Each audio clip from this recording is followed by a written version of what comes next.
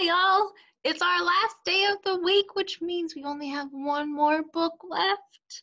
And if you remember from yesterday, we learned about kangaroos. So we learned about kangaroos, and now we're going to try and contrast or tell the differences between kangaroos and gorillas. So I'm going to pull that book up.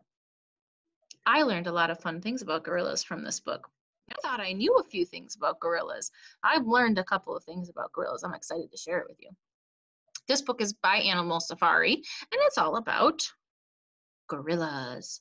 And here's our table of contents. It tells us what are gorillas on page 4, what gorillas eat on page 8, troops on page 10, baby gorillas on page 16, our glossary is on page 22, and if you want to learn more, it's on page 23, and then our index, which gives us those important words that we can search for, and that's on page 24.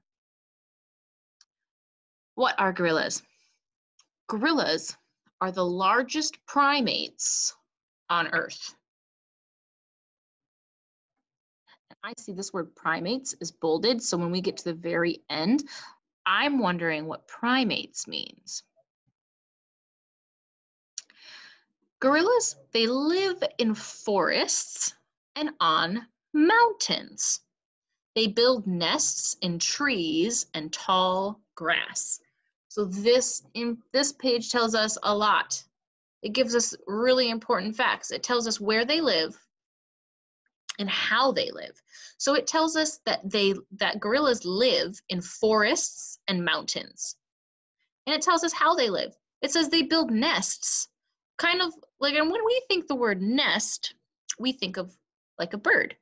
A bird makes nests, and we know that birds' nests, they make out of twigs and leaves and feathers and anything else that they can wind around. But do you think gorillas live in birds' nests that are the size for birds?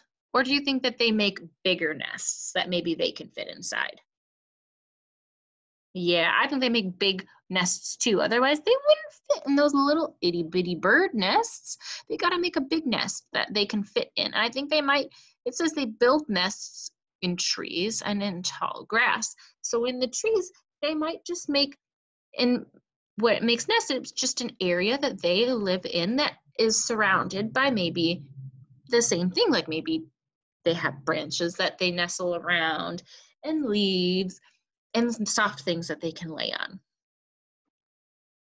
It says gorillas is what gorillas eat. Gorillas eat many kinds of plants. They also eat insects and worms. So here we see Mr. Gorilla.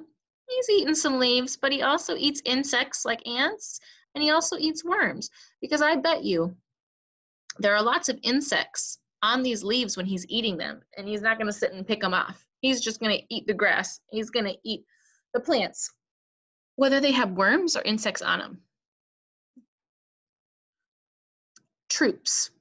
A group of gorillas is called a troop. A troop can have 5 to 30 gorillas. So now we know that this is a troop of gorillas. So there's lots of gorillas together. That's called a troop. Older males have silver hair on their backs. The strongest male is the troop leader. So we see this silver on this male gorilla's back. And he's the strongest gorilla in that troop, so he's the leader.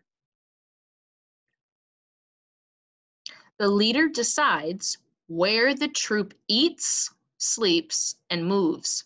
He also protects the troop. Now, when I hear that word protect, I think of another animal that we just read about last week that protected his group, and that was the lion.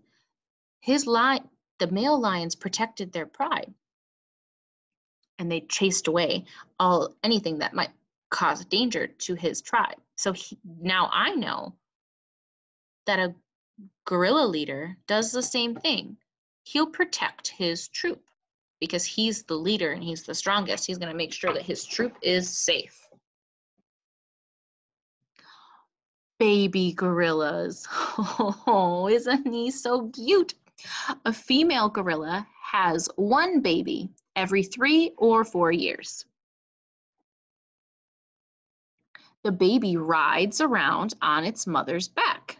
There's our baby gorilla. It sleeps with its mother at night. Snuggle up, gorillas. So now we know that the babies never leave their mom's arms or their backs. They always get carried around. Okay, here's our glossary. We had 3 bold words on there. Insects. So insects are small animals with 6 legs and a hard outer body. Insect bodies are divided into 3 parts. So the one insect that we know for sure is the ant, because it had a picture of that one. Ooh, primates. Now, this was the word that I wanted to wait for the glossary to try and give me a definition of, so that way I would know what a primate is. It says a primate are animals that use their hands to grasp food and other objects. Primates are related to humans. So a gorilla uses its hands to grab things, just like other monkeys. All the other monkeys are primates too. They use their hands to help them and grab things. And a troop is a group of gorillas that live together. The largest, strongest male in the troop is its leader. All right, if you want to stop our video, stop and go back and reread that, so that way you have that information nice and fresh in your brain again. You can. Otherwise, I'm going to just pull up our assignment so we are all looking at the same thing. And let's see, our second side is here. We filled out the kangaroo side yesterday. So we know where kangaroos live. We know if they travel in groups. We know if the kangaroo babies are walking right away, if they're carried, and we know what kangaroos eat. Now I want to learn the same thing about gorillas. I want to know, where do gorillas live? What did our book say about where the gorillas live? And if you're not sure, you can always go back in your story so that way you can find out. Now I want to know, do gorillas travel in groups? If they do, circle yes. If they don't, circle no. So now I want to know the same thing. What are gorilla babies? Do they walk right away or are they carried? And then I want to know, what do gorillas eat? Once we filled out all that information, we're going to do the same thing as we did with our other 2 that when we compared them, or when we contrasted them, figuring out how they're different, how they're not the same, we're going to circle those ones that are not the same. So, do kangaroos and gorillas live in the same place? If they do, you're going to leave it. If they don't live anywhere near each other and they're different, I want you to circle that one. So that way I know those 2 are different. Do kangaroos and gorillas travel in groups? If they both do, that means they compare to each other and you're just going to leave it alone. If they don't and they're different, you're going to circle it. Now, and then I want to know, do kangaroo and gorilla babies walk right away or are they carried? If they're both carried or if they both walk right away, you're going to leave it alone because they compare. If they're different, you're going to circle it. And then I want to know, what do kangaroos eat? What do gorillas eat? Do they eat the same things? Do they compare? Or are they different? And if they eat different things, I want you to circle it so that way I know that you know that it's different. All right. Then we're going to be done with this type of comparing and we're going to move on. Next week, we're going to get a little bit harder because we're going to combine comparing and contrasting all together into one. I'm excited for that. We worked on comparing 1 week. Now we worked on contrasting. Now we're going to try and put them together and see if we can't do it in something called a Venn diagram, where it's 2 circles and they go together. I'll explain that more or less next week. Oh, I just get so excited sometimes. When you're all done, go ahead and submit this into EDSV. I can't wait to see what you've done. And if you need any help, you always know how to reach me.